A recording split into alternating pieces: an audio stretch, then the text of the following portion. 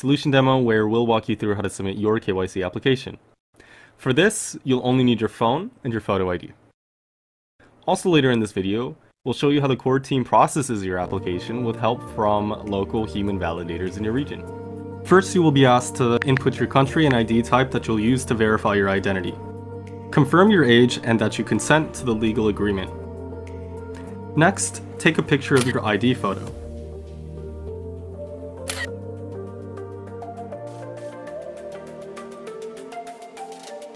After entering the information on your ID into this form, follow a human liveness test that will instruct you on what actions to take along the way.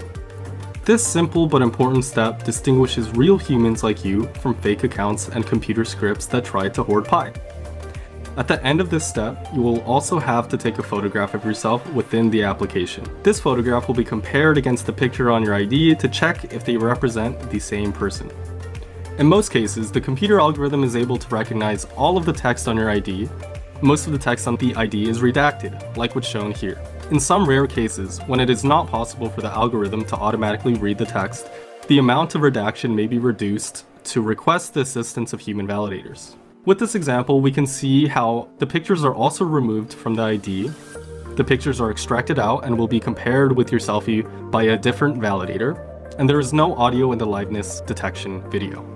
In any case, before a human validator sees any of your data, we are showing you exactly how they will appear to them and will only proceed in the KYC application if you consent to share the redacted version of your data to human validators.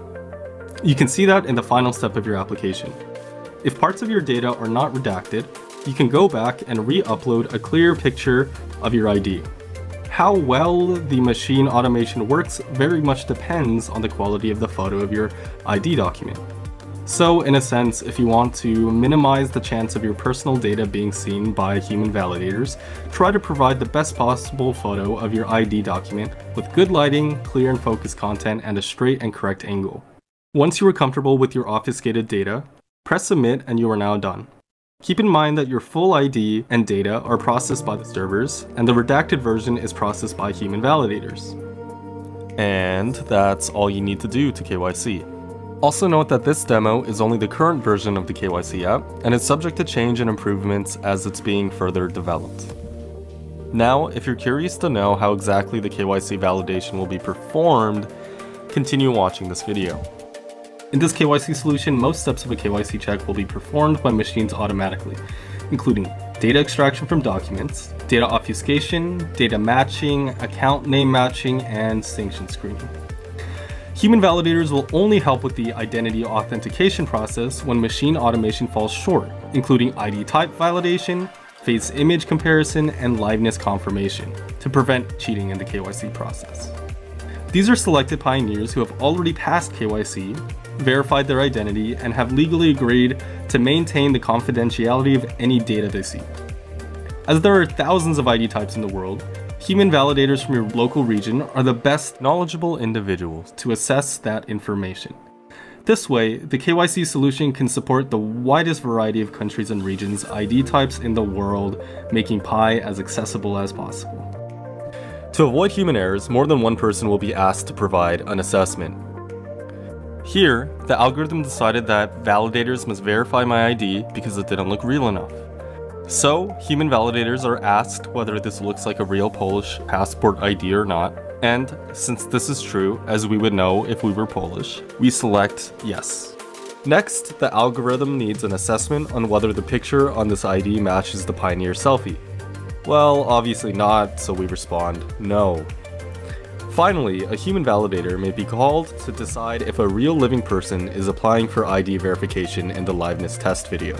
No audio is recorded during this test. Also note that each pioneer contributes 1 Pi to get KYC'd. This Pi is pooled and given to the human validators for their work. Anyone can apply to become a validator as long as they have passed KYC themselves. But the process to get approved is quite rigorous and looks at many different factors. Moreover, even when a pioneer is admitted to the program, they are initially only provisional members, and they can only continue reviewing applications after they prove that their work is accurate and trustworthy. Well, that's it for now. This has been a preview of Pi Network's unique KYC process. It allows the Pi community and ecosystem to bootstrap and scale itself without the need of any external services or fiat currency outside of Pi. As always, what do you think? Please send us your feedback in the comments of this video and also in Pi chats. Thanks!